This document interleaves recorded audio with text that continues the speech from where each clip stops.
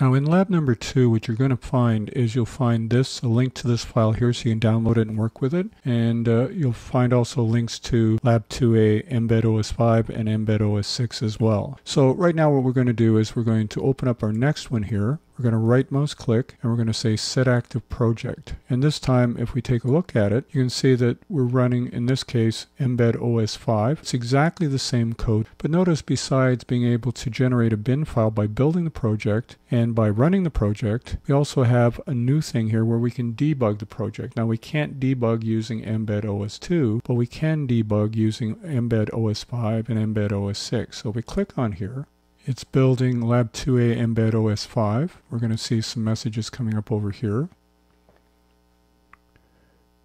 And it's preparing to run, but it's going to give us our traditional ability to set breakpoints and to step into and step over code, as we'll see. So it's verifying our flash download, disconnecting from device, and when you finally see this arrow coming up here, you know we'll be able to start actually going through our code step by step and seeing what's going on. So we're going to use the step over. And right now it says input equals get C standard in. So if we hit this, it's going to halt here because it's waiting for input. So I'm going to click on our screen here and I'm going to type in a capital letter X.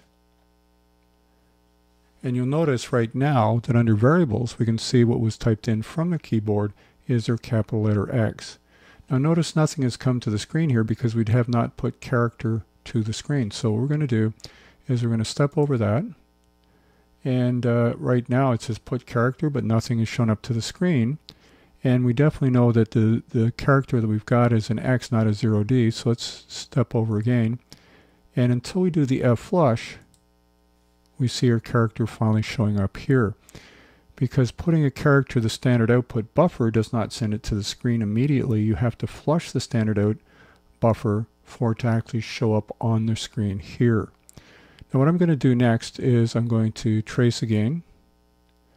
And again, it's halted, waiting for me to type in another character. And what I'm going to do is I'm going to click on here and I'm going to hit the enter key. And right now you can see that this is 13, which is a 0x0D in hex. This is our decimal value here. So if we go ahead here, it says, is it a 0D? Indeed it is. So it's going to put character besides the 0D. It's going to put character 0A, which is our line feed, and it moves us down to the next line here. So carriage return puts us back to the start of the same line, and a line feed moves it down. So what we find is OS5 works exactly the same way as OS2, but the nice thing about it, and if we click on our little red button here and go back to here, it does give us one extra feature that OS2 does not give us, which is the ability to debug and go through step by step in setting breakpoints. Lab 2A MBED OS6, and we're going to then set active project, and watch what happens when we do set active project. Down here, when we've set active project here, it actually tells us which version of MBED OS we're running, and it happens to be MBED OS 6.1.6.0 at the making of this video. Now if we go down here to main, now notice that there's different code here. It says input equals get C standard in, put character input standard out, and fflush standard out. There's none of this if it's a 0D make it a 0A, and you'll see why, because there are differences between MBED OS5 and MBED OS6. And again, what we'll see is we can still generate a bin file, we can run it, and we can troubleshoot it. So we're going to go to the debug part here, and currently it's building it. It's deploying it to run, and it's erasing our flash and programming our flash, verifying the flash download, disconnecting from debug unit, and when we get our arrow up here, then we know we can actually trace through our code. Now let's just run our code first. Let's just hit the run button, and if we go up here, hi there, how are you, and hit enter, notice it goes to the start of a new line without having to check for a 0D. Let's first of all pause our code here and hit our reset here, and we're back to our code here. So let's go through this step by step and let's take a look. So input equals get C. So again, it's waiting for us to hit a character, so I'm going to hit capital letter O this time. Put character, still nothing until we fflush, and there's our capital letter O. Next thing I'm going to do up here is I'm going to hit the enter key. So I'm going to click here and hit enter. Now notice this time it's a 0A hex or 10 decimal. It's not a 0D. So there's a big difference between how enter keys are interpreted in OS5 and OS2. It's a 0D, which is a 13, but when you're using OS6, it's a 0A, which is a 10, which is a line feed. And the thing is with a line feed, what it does is right away it puts you to the start of the next line. So you don't need a carriage return line feed. A line feed by itself will make it do that with OS6. Let's go through here again, and you can see that right away it dropped down here even before we have flushed.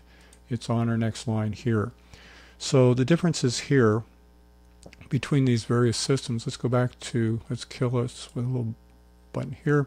So if we take a look at the differences we've got here, if we go to here and make this the active project